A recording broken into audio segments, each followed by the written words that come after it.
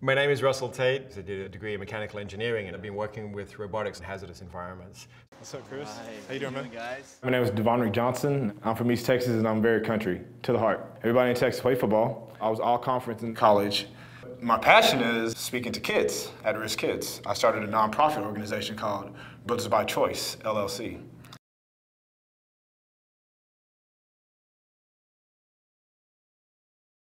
Brimstone.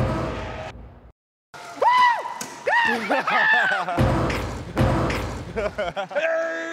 Are you ready to box? He's big and black like me. Yes. I'm in awe because the robot looks just like me. Sleek and black and beautiful.